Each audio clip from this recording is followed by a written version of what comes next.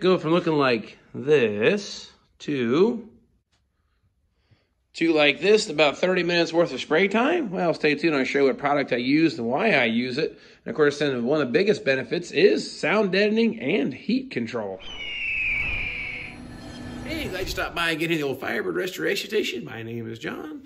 This is a 1968 Firebird, referred to as the Great Pumpkin, doing a complete nut and bolt restoration here in my garage, which is now insulated and staying warm here this winter. So I'm going to keep plucking away on the old bird here this winter, try to get this thing ready for spring, for at least a paint job is the hopes. But enough of all that. What we're going to get into here today is we're going to work on doing some sound deadening and insulation spray on the car. This is LizardSkin product. I've used it on many builds, love the results, happy with it.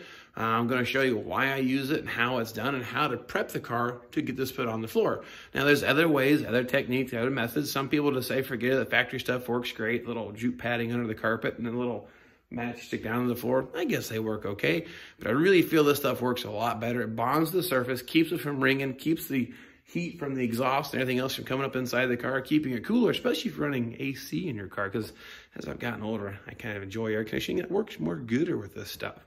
Dynamat makes a good product. I've never used it, read about it, looked into it.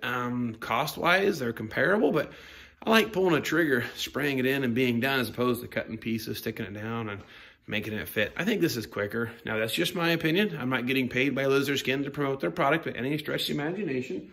It's just what I use. I bought this insulation kit when I did the Transmarado.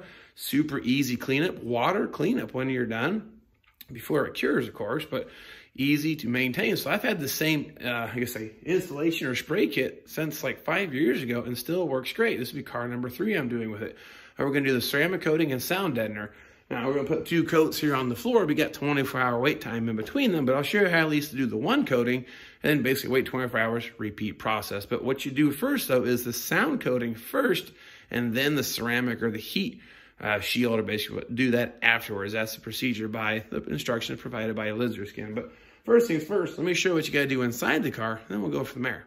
Well, let's get in here. Now, before you do any of the painting, any bare steel, like where I was welding, I think needs to be covered with some kind of a primer.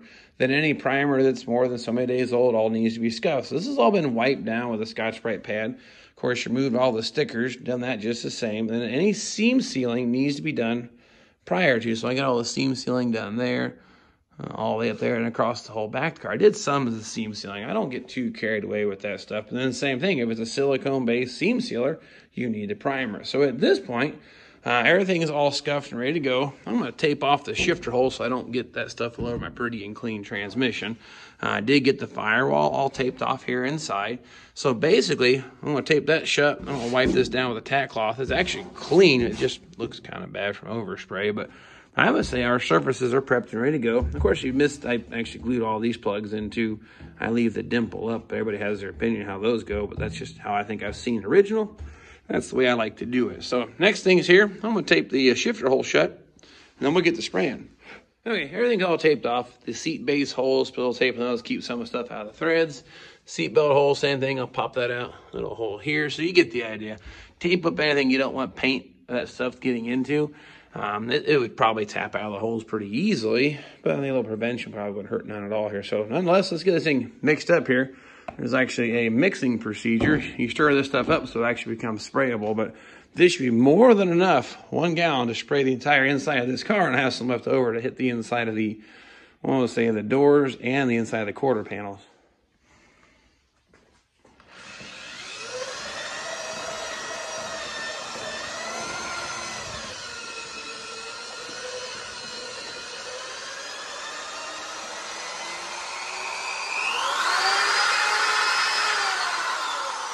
Okay, now, pretty self-explanatory. Pour some of the stuff into the spray can here, hook up the air hose, pull the trigger, and let it rip kind of thing. So I'm gonna dump some in here. Put some cardboard down to protect the shop floor so I don't dirty it up. But you stir this up enough where it actually flows. That looks pretty good. Not quite peanut butter consistency, but cake batter maybe? I don't know, but that should be enough there to get me going.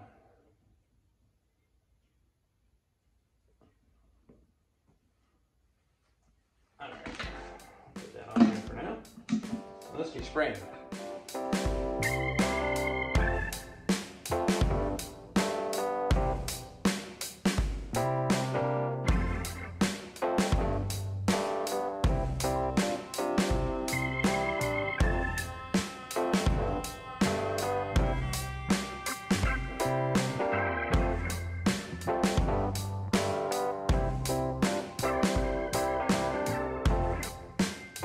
All right, so what's it look like all finished and done? Like I said, this is just the sound barrier coat so far. It kind of looks just like bed liner, more or less. And it works on kind of the same premise. But got everything coated all the way up to the firewall. Did the whole seams, floor, everything. So basically got to wait 24 hours to put the ceramic coat on top of this.